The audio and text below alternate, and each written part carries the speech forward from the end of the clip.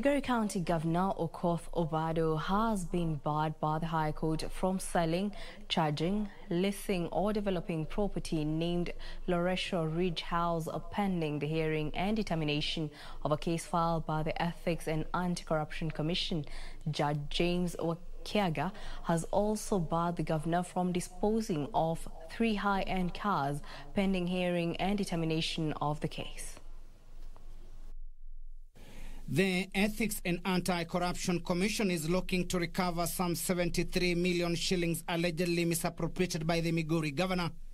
EACC had sought orders to have Obado, his 4 children, enjoined in a suit, seeking to recover the monies it says were stolen by the accused through fictitious or irregular contracts. Judge James Wakiaga has to that effect ordered the governor to stay any transaction on Loresho Ridge House and 3 high-end cars pending hearing and determination of the case. Meanwhile, the High Court in Mombasa on Friday dismissed a petition filed by former Chief Executive Officer of Coast Water Works Development Agency to have his contract extended. The agency had last year in May extended Kimutai Torot's contract by 1 year after serving initial 3 years, though the former CEO wanted an extension of 3 years. Timothy Kipnusu, Channel 1 News.